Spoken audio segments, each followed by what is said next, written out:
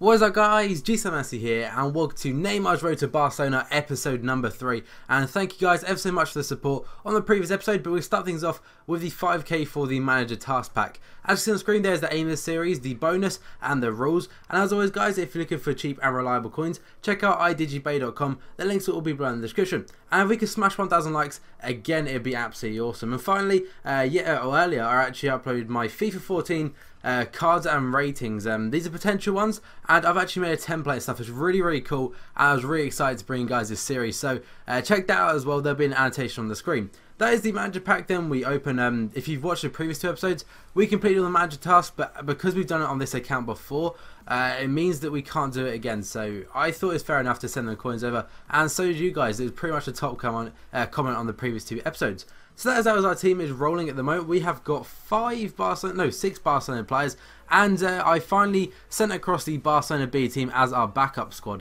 This would only be used for offline games. May do a cup run with it, we'll see. And you guys asked me to do a few live commentaries of this, so I really want to do that actually.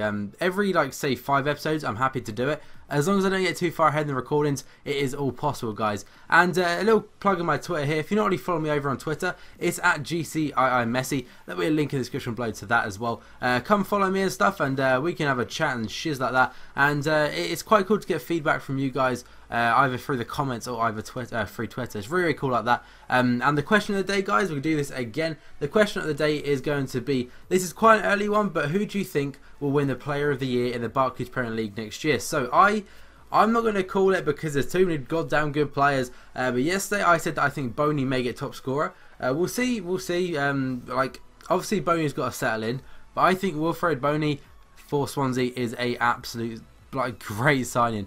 This first team coming in is going to be a Bundesliga 4-3-2-1, and we take the lead early on through an Alexis Sanchez goal, and we should have made it 2 through Neymar. Neymar's actually not that great at finishing. He misses a lot of chances, and he does make me pay for that. Jefferson Farfan, I think that's his name, grabs a goal, and then who else?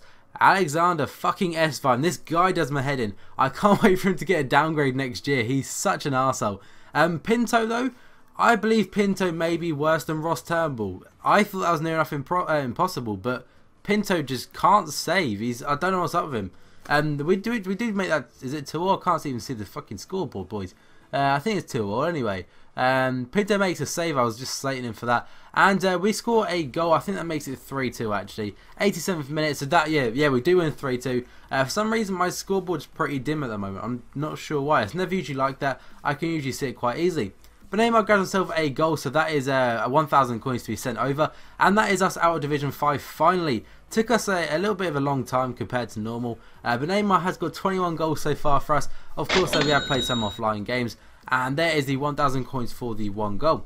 And then we go and buy ourselves an Alex Song. I kind of screwed up on this one. I had to buy him twice because in CDM he was only getting 5 chemistry, and now in centre midfield, for the extra few thousand coins, he was getting that 9. And the next team coming in is a 4-1-2-2 Barclays Premier League team. Very solid. And I'm not going to lie, Sylvain Distin is one of the biggest and most difficult defenders I've faced in this game. I have no idea why, but the guy is so big and pretty damn quick as well. I just couldn't get past him and David Luiz. But when we do, it's his Neymar. I don't know why players can't shoot like that properly. And Pinto actually makes a double save. I swear he didn't even touch that second shot. Did he? Or did he not? And we grab ourselves another late goal. That is in the 83rd minute this time. And that is again going to prove a match winner from Neymar. So we're getting through things quite quickly now. But we're not scoring enough goals. I was hoping Neymar would be grabbing 3 or 2 a game usually. But I was struggling at the moment just by getting the ones. But I was playing this late at night, guys. Do you think that playing FIFA late at night has a difference to how good you play? This sounds like a stupid question, but do you think playing late at night changes the way you play? Let me know in the comments below.